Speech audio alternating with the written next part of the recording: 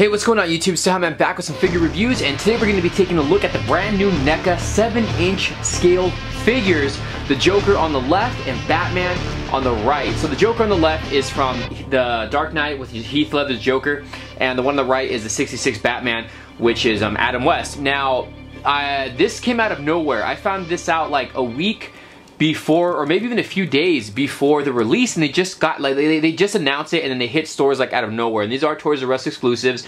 There is going to be a Superman with this, but the Superman one has not been released just yet. So they're gonna it's the Christopher Reeve one also. So I think that one's gonna get released probably sometime at the end of the year. Now it seems like NECA's just gonna be doing like downscaled versions of their 18-inch figures. So hopefully they do it with all the ones that they're gonna be releasing. So if that's the case, when they release the Batman Begins one, that would be cool if we get a 7-inch Batman Begins figure by NECA. But anyways, so we're gonna take a look at one figure, and we're gonna take one out of the way. So let's go ahead and take a look at the Joker here from the Dark Knight movie, the film, obviously, with Heath Ledger. Now, I'm stuttering a lot here. I'm just excited to have these in hand. But the figure is nice. The packaging looks pretty much the same as the 18-inch figure, so it does read the Joker right there. And I did do a review on this guy a while back when he was released in the 18-inch scale. So you can see the inside of the packaging has that same like newspaper print in the background there. Right over here it does read DC Comics Collectible, and the artwork right here looks really good.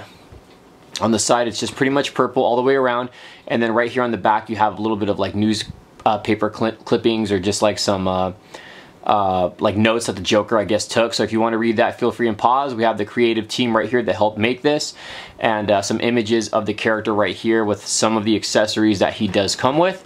On the top right there it does read the Joker. So that's really cool. You got some tape and all that on there. So again, this is made by NECA. So this is really cool, guys. Toys R Us exclusive figures. I know a lot of people are really excited to have these in this scale. So let's not waste any more time, guys, and let's take this figure outside of the box. So stay tuned. Alright guys, so here we have a 360 look at the Joker figure by NECA. You know what? I was like, when I first saw pictures of this, I was like, you know, it's just going to be another 7-inch scale figure. I don't know why I wasn't so excited for it, but now that I have this in hand, this figure is amazing. So here's a quick little 360 look. Let's take a closer look at this figure. So I'm going to show the accessories that he does come with. He does come with this machine gun right here, which is he's the same one he comes with the 18-inch version. So this is obviously downsized, but you get the machine gun right here, which he uses in that famous scene where he's going down the streetway against Batman in the Batpod. So you got the gun right here. It's got some nice detail. Don't make the mistake I did with the NECA one. I thought this part opens up, and it didn't, and I broke it. So you get that one right there.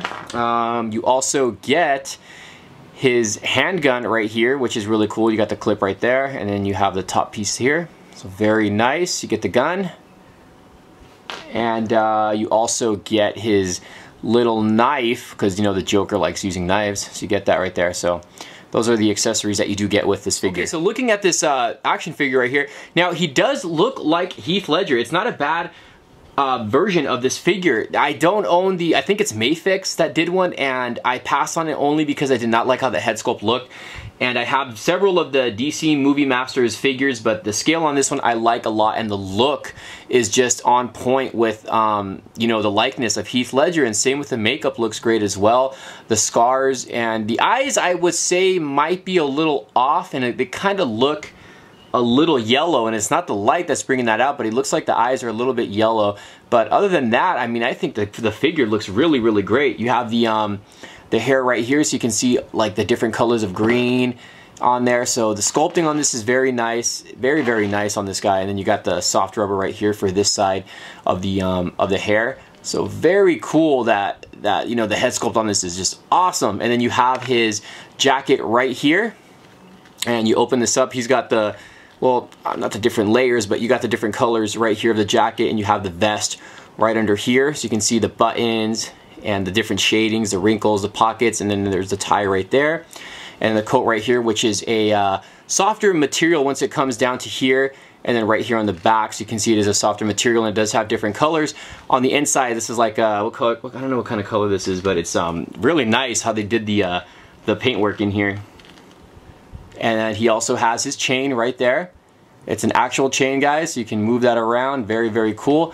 And he's got like the pants right here. It kind of look like they're like pine strip pants, and they're purple right here. Very nice. You got the gloves right here, purple gloves.